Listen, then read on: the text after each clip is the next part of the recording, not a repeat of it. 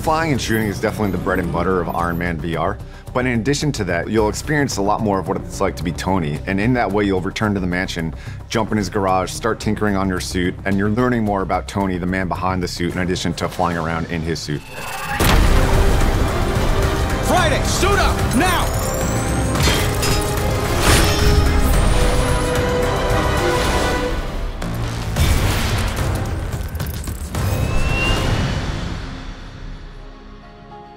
So one of the fun and easy aspects of being a developer on Iron Man VR is that you kind of know what you need to execute on if you just look at the comics and the films and just talk to fans of the franchise. And that's why we built the Tony Stark garage in Malibu that allows players to kind of relax and just be Tony, listen to the radio, work out, but also be able to tweak the suit and just make it feel like this is your suit that you're customizing and improving.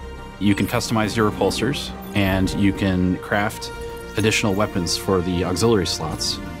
You also have augment slots that you can craft equipment for upgrading your HUD capabilities, your thrusters, or tweak the way the suit uses ammo. Stark drones incoming on an intercept course. I told you your old weapons would be the death of you, Stark.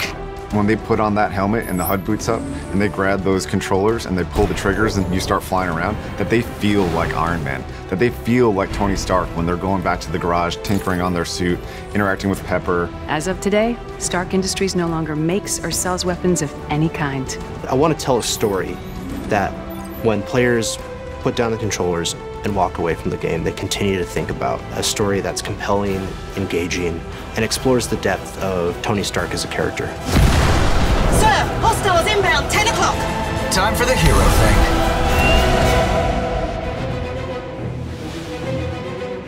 PlayStation